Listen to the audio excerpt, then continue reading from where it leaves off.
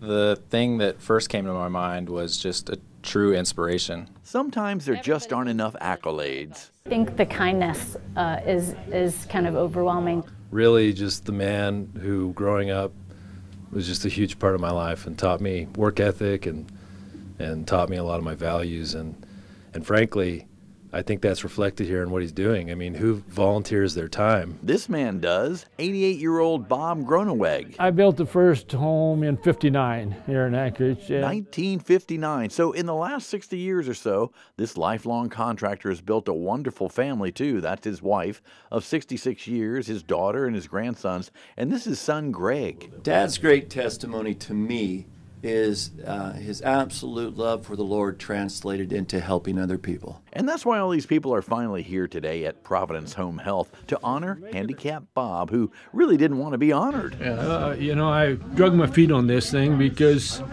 it's not really what it's about, what I'm doing. You see, what Bob started doing almost a decade ago when he was just a 79-year-old kid was building handicap-accessible features for free for whoever needs it. We are fortunate enough to have Bob who does volunteer his time and his knowledge to go into the home. When you see the happiness of the people that they can grab onto it and get in their shower or get off a stool or a wheelchair that they can go down without hitting 60 miles an hour. A sense of humor, too. Oh, and that name, Handicap Bob? They call me for help, and if I use Handicap Bob, they remember who I am. Now at 88, and after almost a decade of free labor, he was honored with an appropriate gold hammer.